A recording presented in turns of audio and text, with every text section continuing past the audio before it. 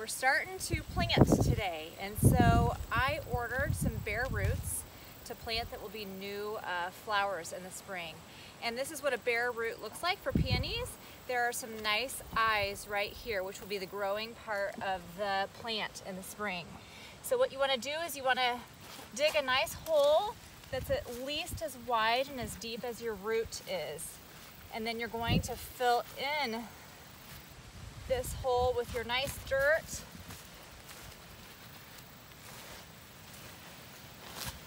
So that your root structure is level with the ground and that you've got a couple of eyes that are going to be able to see the sun in the spring, and that'll signal the plant to grow.